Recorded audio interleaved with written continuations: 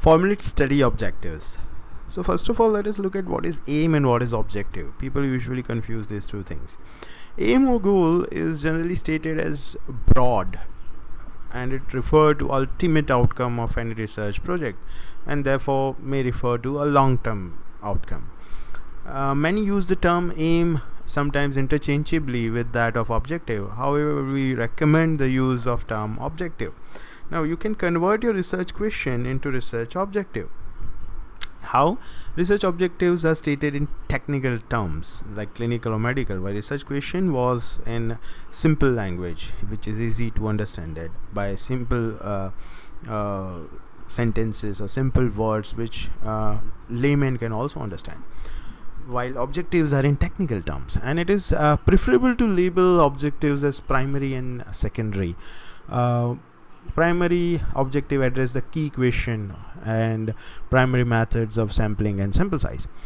Objectives are basically framing research question in our scientific and epidemiological terms, right?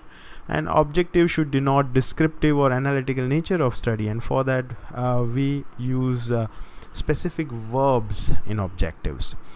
So first of all, how we can translate our research question into objective, and there are a few things that we should consider.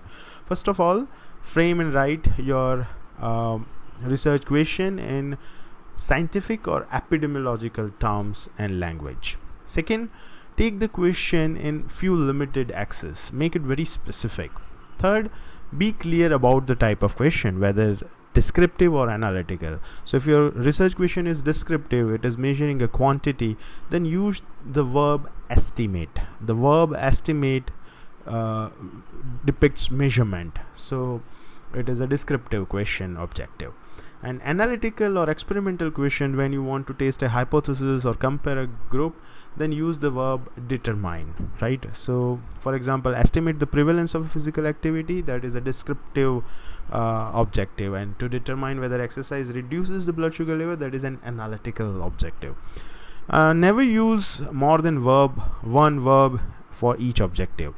So, and sometimes people use to study this verb very frequently, and this is a very poor statement of objective, and that's why verb to study should not be used. It is not recommended. Then classify your objectives as primary and secondary if there are many objectives.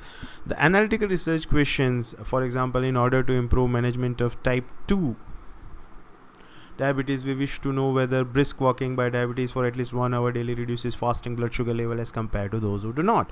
Now let us make an primary objective out of it, to determine the effect of brisk walking for at least 1 hour daily on fasting blood sugar level of patients with type 2 diabetes compared to those who do not.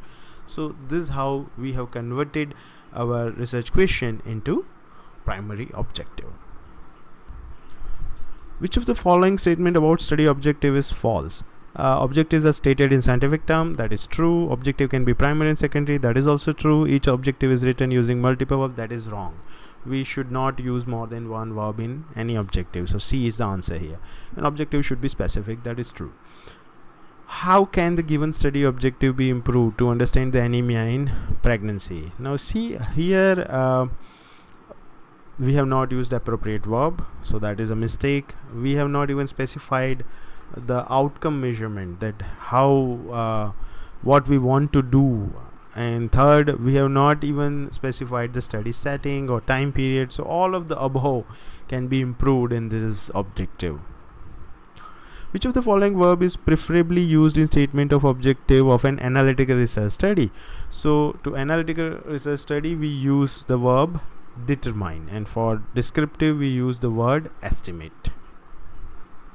The verb estimate is used in objective of analytical research study, that is false. Estimate is used for descriptive research study. Now let us look at some examples of good and bad study objectives. First of all, let us see the example 1. Determine the importance of sedentary lifestyle among diabetes. This is a bad objective because it is not specifying anything. So first of all, we use the proper verb. Estimate the prevalence of physical activity among diabetes. They both mean the same thing, but the second option is better. because that word determine is not particularly suited for this particular statement. Therefore, estimate word is depicting better descriptive study. Example 2, assess physical activity and diabetic complication. We can improve this, like estimate effect of physical activity on rate of diabetic complication. So it is good, right? Third example, let us see, evaluate depression and diabetes. Bad. Determine whether depression is more common among diabetics as compared to healthy individual. That is good, right? So whenever you have a poor or irrelevant research question, try to answer it, and the answer will be of no use to anyone, or there will be no answer. That means your question or objective is very poor. You have to reframe it, right?